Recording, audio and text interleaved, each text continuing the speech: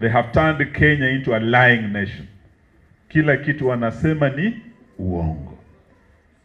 Walikuwa wamesema ati mkiwapa nafasi, wakiapishwa tu kuweka Biblia chini, bei ya vitu itakuja wapi? Chini. Wakasema mama mboga, watu wa chini, boda boda, mambo yenu mtainuliwa, mtoke bottom mupelekwe wapi? Up. Ile kitu tu imeenda up. Sio mama mboga, sio boda boda, ni ushuru wa Zakayo. Kweli si kweli? Kila kitu imetoka bottom imeenda wapi? Up. Na sisi tunaanza kuambia waambie wa Kenya ukweli.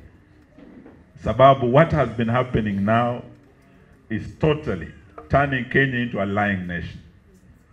Leo nimeona rais wa Hungary, mama moja ambaye amejiuzulu, sababu alikuwa ametoa pardon kama vile msamaha unatolewa kwa maabusu, lakini kimakosa akapardon yule mtu alikuwa amenajisi watoto. Na leo ameresign. Na amesema Hungary is an upright nation, is a nation of integrity. These are our values. Na amejiuzulu sababu hayo makosa yalipatikana. And they go against the values of her nation. Lakini hapa kwetu, we have our values as Christians, as Muslims, as Kenyans. Kenya is a God-fearing nation. The only thing we are lacking are God-fearing leaders. Leaders of integrity. Honest leaders. That is what we are lacking. Na hiyo ndio tunataka tubadilishe. Kwa hii safari tunaenda 2027, we want to take our country back.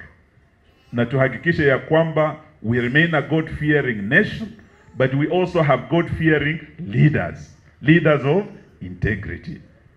Hapa, wale ambao walinajisi, walikuwa pardoned. Na sio tu kusamehewa, tena wakateuliwa wakapewa maofisi. Wale ambao walikuwa wameua, walikuwa na makesi ya ufisadi, were pardoned. But not just pardoned, they were rewarded. Wao ndio wako serikalini. Then how are we going to change our country? We'll only do so if we can get the right leadership in place. Hiyo ndio leo nataka niwaambie Wakristo wetu wa Njui. Muko na hiyo timu hapa na hamuna habari. That team is here in Njui today in Meru. Na sisi tunataka mfungue macho na muweze kuiona. Wale mmejua Bwana Munya, you know his record. Wale mmejua Bwana Kalonzo miaka hii yote amekuwa serikalini, you know his record. Hadi vile alikuwa na Kibaki. Mengi mnasema Kibaki alitufanyia. Na Mount Kenya East, haswa Meru, kwa ile serikali ya Kibaki na Wamalwa, serikali ya Kibaki na Kalonzo, ninyi mlikuwa ndani. Nimeanza kusikia manunguniko kidogo juzi, na wabunge wenu nilisikia wakikaa na wabunge wa Ukambani. Hiyo story muendelee kuongea, sababu lazima tuanze kusema ukweli. Tuanze kuambiana ukweli. Ili safari ya huko mbele tutembee pamoja, turekebishe.